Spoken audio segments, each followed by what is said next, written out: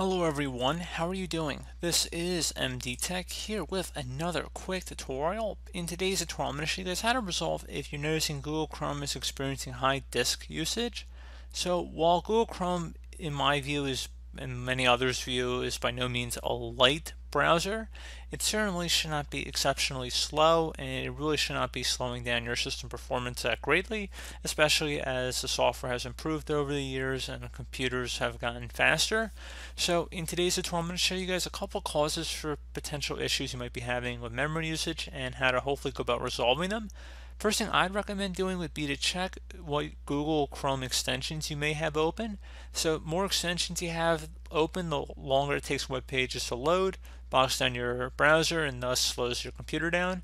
So in order to check your extension, you would just go ahead and select the menu icon near the top right corner of the browser, and then select More Tools, and then you would select Extensions.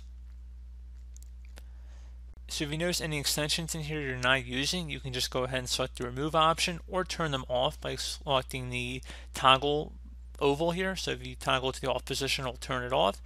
And basically what turning it off means it's not going to be running in the background, which means it should hopefully speed up your browsing experience.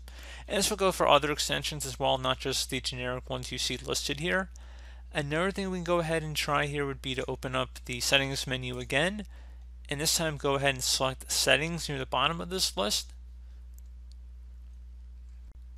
Scroll down until you get to advanced and you want to expand that.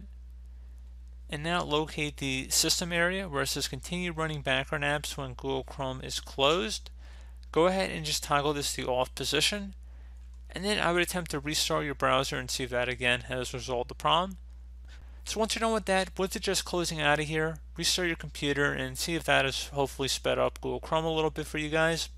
So as always, thank you guys for watching. Do hope I was able to help you out, and I do look forward to catching you all in the next tutorial. Goodbye.